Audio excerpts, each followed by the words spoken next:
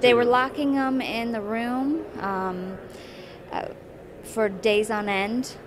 Now that's the accusation against a man and woman from Youngstown's east side who prosecutors say seriously abused two of their children. Earlier this week, a grand jury indicted 40-year-old Albert Barnett and 30-year-old Tamara Julius. They're facing 4 counts of child endangering. Prosecutors tell us the couple repeatedly abused the children, who were just 8 and 9 years old at the time. They were locking them in the room for days on end. No food, no water, no bathroom, just a bucket, no clothing, no bed. Prosecutors say the alleged abuse was done as a form of discipline against the children, adding the victims showed signs of bruises and contusions on their bodies. The kids are with Children's Services.